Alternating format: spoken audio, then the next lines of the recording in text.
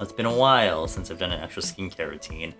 And it almost seems like, well, I focus a lot on makeup, but I'm very much into skincare. So I'm just gonna be going through the products that I've been using like almost religiously lately, and kind of my philosophy on my skincare routine. I'm not an expert like when it comes to ingredients and all that. I'm not like a stickler for like, you should use this, this, and this, and this. My brain doesn't go that far. Things like the 5-step Korean skincare routine, 5-step, 10-step, whatever, I don't really follow. It's kind of more like the necessary steps that I think every basic skincare routine should have, but that's just me. Is that adorable? Now, my cleansing routine is pretty extensive, or at least the number of products I use for cleansing, because I want to make sure my skin is actually clean before I start putting things on top of it. If you're swiping your face with a toner with a piece of cotton and you see foundation coming off, you're not cleansing your skin well enough, I think. So I want to make sure I use products that will remove every last bit of makeup. Now, I usually wear pretty natural makeup, so it's easy to remove with just my cleansing balm, but on days where I wear a little bit slightly heavier makeup or anything on my lips, I have to use an eye and lip remover. This is a new one from Troiareuke, which I think hasn't come out yet, or it's coming out soon. So I've been testing it, and I did give some bottles to my friends for them to try, and they all really like it. It's a Lip and Eye Micellar Cleanser. Now, it says micellar water, so you can actually use this all over your face, but it's mostly for eyes and lips. Now, if you can see, the ratio of actual, like, this is the cleanser part up here, and the rest is actually like an anti-aging sort of moisturizing formula. Because when they were making this, they said that they wanted to make something that's gonna cleanse the makeup off really, really well, especially like waterproof makeup. Because originally their cleanser, you could remove point makeup with that, but they wanted to make something that's way more effective for removing things like waterproof mascara, eyeliner, and lipstick and things like that. But they didn't want to compromise the moisture of the skin, because cleansing can strip the skin a lot, and especially things like micellar water, which honestly, I'm not really super into micellar water. So this, I use mostly to just remove a bulk of the eye makeup and the lip makeup that is on my face. And the thing with this is, not only does it remove eye makeup flawlessly, it doesn't hurt my eyes, which is like a thing that most eye makeup removers tend to do to me. I soak the cotton pad and then I kind of press it in my hand to even it out on the actual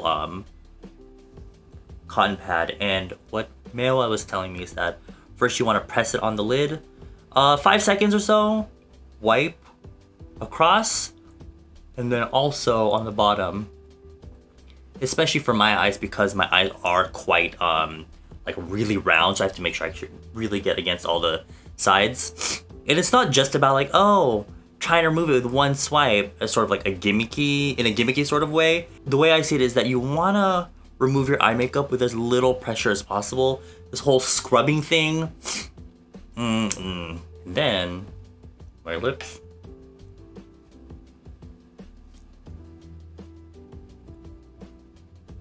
That took it off in pretty much in one swipe. Then while I'm still at it, on the other side there's still some product left, so I actually use that to remove my eyebrows, because brow products, especially brow mascaras, are kind of hard to break down with other sorts of cleansers, and this will just take off a bulk of it. You can see right there. And so pretty much the hard part is done. Like, the more waterproof products on the face are gone. Like I said earlier, they told me that you can actually use this to wipe your whole face down, and you can almost use this as like your first cleanse when you're double cleansing. And I tend to do that only when I travel, not like when I'm at home. I just use an actual separate cleanser. This is the larger size. They do have a smaller size. Now, I don't think that the lipstick that I use really stained my lips, but just in case, I wanted to show this product. I've shown this before. It's the Eye Micellar Tint Cleanser. If you're using a tint product, cleansing oils and cleansing balms don't actually remove it really, but this I find actually removes the actual tint on the lips. I don't know how it does it, but it does. It looks like there was right there. You can see it's really clean now. So there's removal of the point makeup. Now I'm going to remove my foundation. Clean It Zero by Banila Co. They repackaged their classic Clean It Zero, all of their Clean It Zeros. And apparently, according to Joan, they reformulated it. I don't know, to be honest. I can't really tell the difference. But this has just been my go-to cleansing balm because it's quick, easy. It's not too, what is it? Because there's some cleansing oils that are hard to spread around. Like I'll be doing it on my cheeks, right? By the time I get to my forehead, I feel like I have to get more product. This one spreads out really easy. And this breaks down the foundation really quickly. And if you're into facial massaging, this is actually really great for that because it provides a lot of slip. A lot of people tend to kind of just do this step quickly, but really concentrate on areas like the chin, between the brows, maybe around the nose, because those parts can get really rough and like the foundation just really sticks there. So using the pads of your fingers or even your knuckles, is this the knuckle, like this part of the fingers, really get in there and break down that makeup. And I think this stuff has like papaya extract in it, so it will help brighten the skin. And you can actually just use this to remove your eye makeup as well. But I tend to use a separate eye and lip makeup remover to make it quicker and easier. So now it's time to remove this cleanser. I'm gonna add a little bit of water so it turns milky and I'm gonna wipe it off.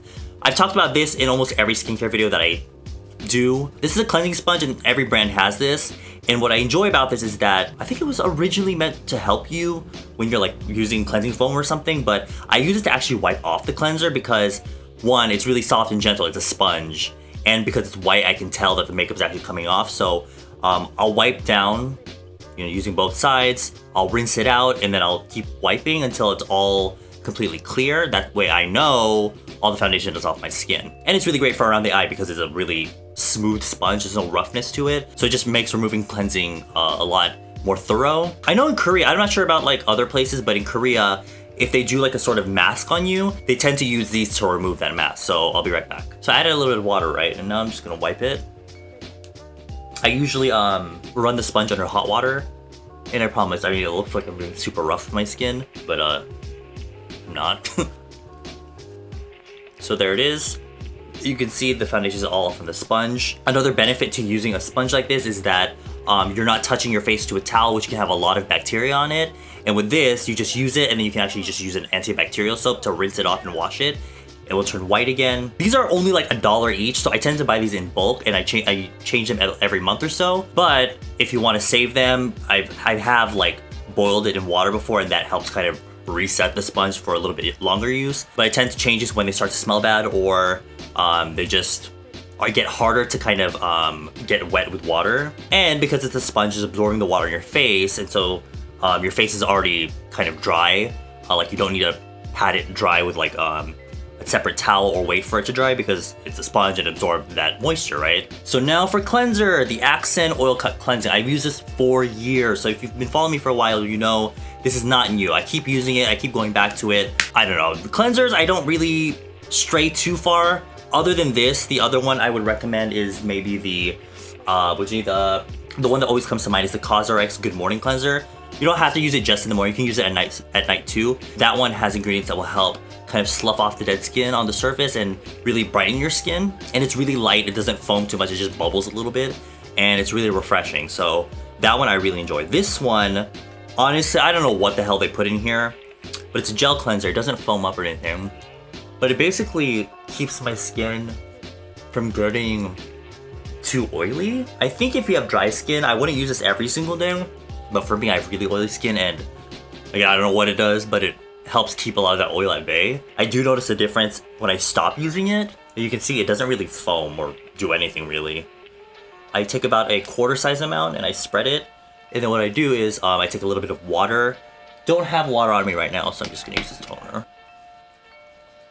And again, like I said earlier, you can actually use this to remove makeup, but I'm very thorough with my cleansing, so I do use separate products. But they've told me before that you can just use this to remove things like light point makeup and foundation. You just have to do it twice. Now I'm gonna go rinse this off with a sponge. You know you're good when it comes off clean. I think I forgot to mention this at the beginning, but for me, the main steps for a basic skincare routine, like the base foundation, would be the cleanse, the exfoliate, the moisture, yeah, that's pretty much it. And then there's like the treatment, but depending on each person, you may or may not need that. So like 3 or 4 basic steps, and everything else is just bells and whistles, right? So the cleansing part, finished. Also, by the way, in the morning, my routine is much simpler. This is just the more long form version, which I do at night. Now, for years, I've been telling everyone on my YouTube channel and in person, whenever they ask me ways they can improve their skincare routine, the step that I feel like a lot of people don't do is acid exfoliation. Exfoliation is really important because you want to make sure you get rid of the dead skin on your skin, right? But I don't necessarily mean like scrubbing. Acid exfoliants will help gently remove the dead skin chemically. It also helps things like pore size, acne scarring, acne marks, wrinkles, and things like that, depending on the product that you use. And luckily, these days, acid exfoliants are way more, it's easier to find them. Because I felt like even a few years ago, it was almost impossible to find brands that had them. And it's usually at this point that I would use that acid exfoliant. So the one that I've been using for months that I highly recommend is the Tarte Knockout Tingling Treatment. It says here it's formulated to exfoliate, balance, minimize appearance of pores. I just feel like it helps with everything. It just basically renews your skin. But I have been using this other product for my exfoliation step. So if you want to do acid exfoliants, I definitely recommend this one. But the thing is, this is quite strong. So if you have more sensitive skin, maybe use it every other day, or mix it with maybe water or a toner and into a bottle, so it kind of like dampens the strength a little bit. It's also really great for dry skins because it helps soften up the skin a little bit. And acid exfoliation helps prep your skin for the rest of the skincare, and it helps it absorb a lot better. Another one of my favorites is the one from 3CE, the milk one. That's a lot more gentle, but it still gives you that sort of softening effect on the skin. But like I said, I do have a different product that I've been like obsessed with for my exfoliation, so I'm gonna skip that one. And I'm gonna go straight into my moisturizing toner. Oh, one thing that I forgot to mention. Things like the COSRX like pads, those are great, but I don't really use them these days because I feel like the actual cotton pad itself is kind of rough and it can kind of irritate my skin.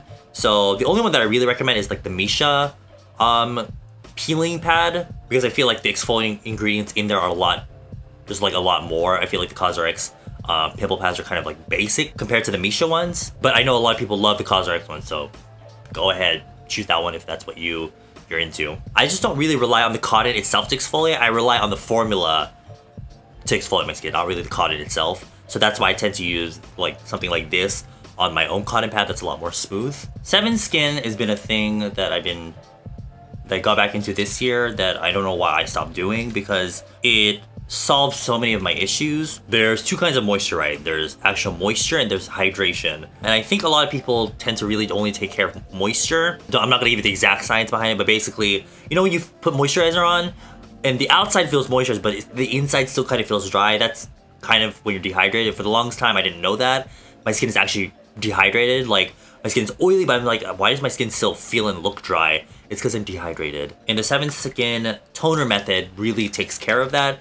Basically, it's where you take a moisturizing toner, not an exfoliating one, but like one that's purely for moisture, and you apply it 7 times. And you can think of it as like a dry sponge. If you have a sponge that's quite dry and you haven't used it in a while, when you run it under hot water, or not hot, when you run it under water, it takes a while for it to actually start absorbing the water. You kind of think of your skin that way. The more you layer the toner, the more the toner kind of penetrates into the skin, so you're really getting hydration down into the deeper levels of the skin.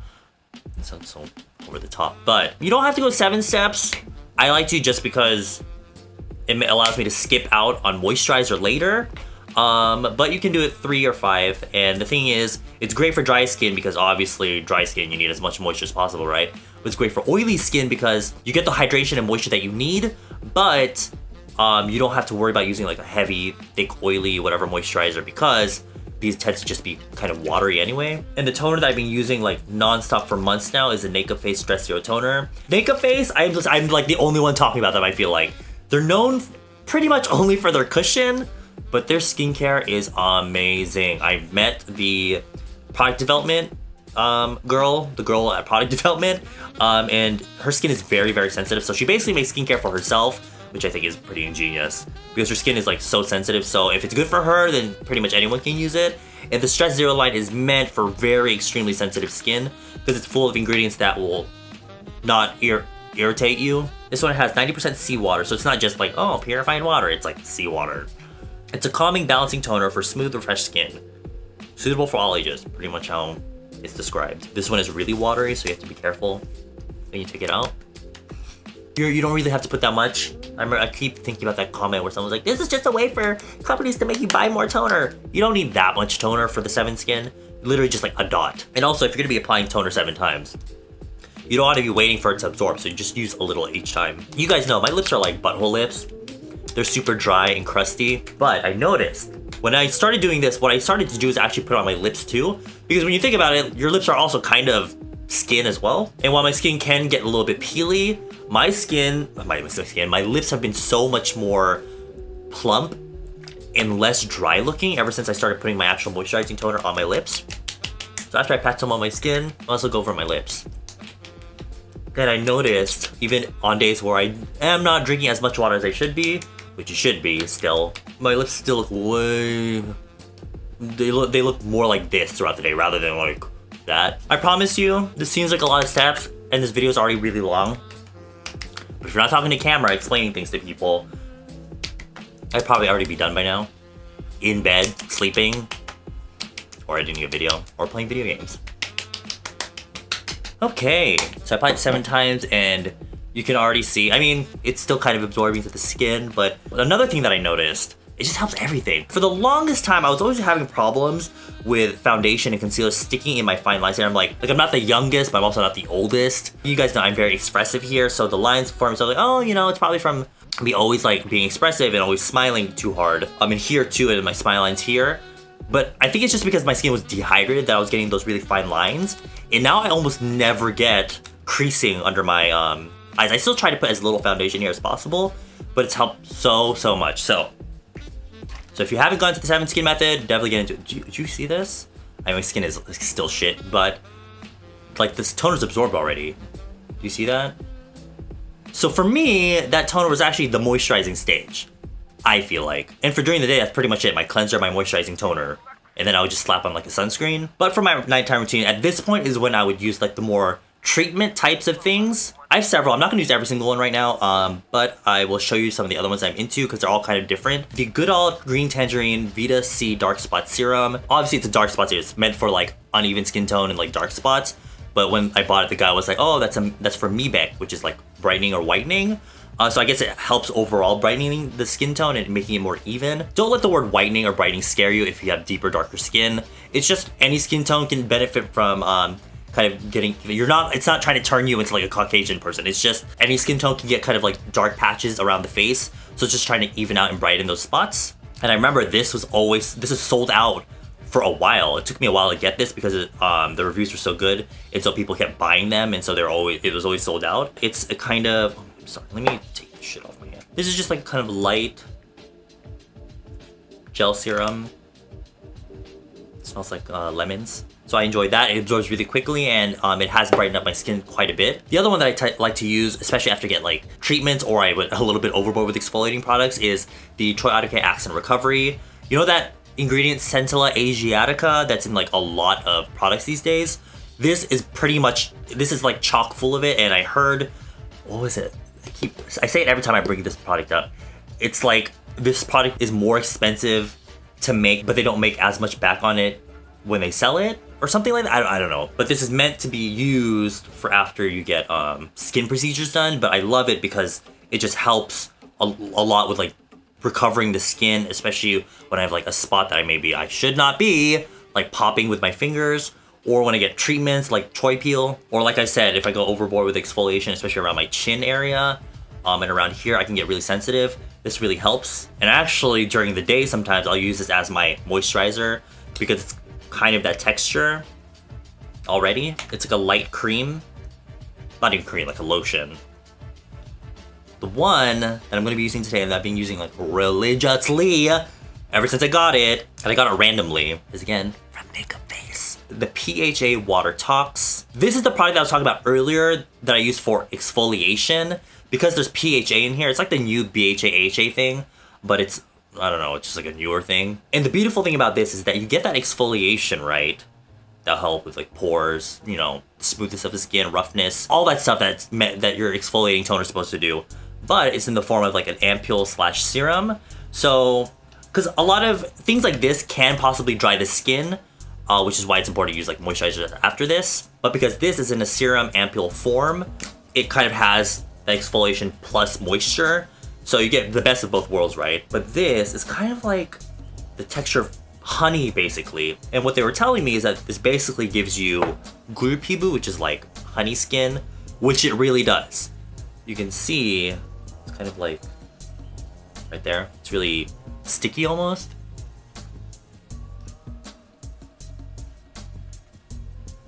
And when you pat it to the skin, you can see it kind of sticks. Of course that goes away after a little bit. Bitch, the next morning my skin is glowing. It's so good. And actually, I've recorded this video like 4 times. It's just I'm never happy with how it turns out. But at the time that I recorded like the first time, I think it wasn't released yet.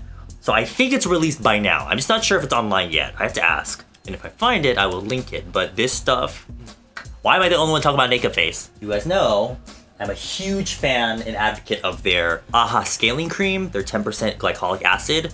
This is transforming. I use this on days before I have like a special event because my skin is so much more plump the next day. Like my acne scarring, like the pitted acne scarring is way more raised the next day. But this can be quite harsh and turn my skin really raw. So this one is kind of like a sister to that. But this one really makes the skin great for makeup because it's just much more, oh my god, yeah! Even if you don't wear makeup, if you are into like that glass skin look, you will get it with this, especially if your skin's a lot better than mine, like you don't have like all these issues.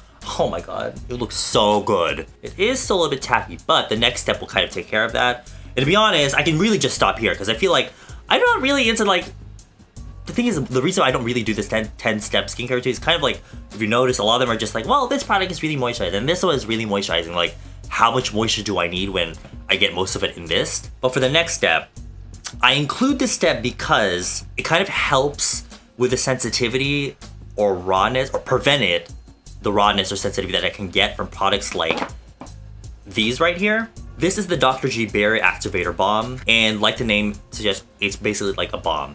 I like this because it's not just like a regular moisturizer, like, oh, great, my skin feels moist. Because again, I got that from this. This is kind of like, it's gonna sound scary when I say it kind of looks and feels like Vaseline, but don't worry, it doesn't feel like it's just sitting on top of the skin. It does absorb eventually.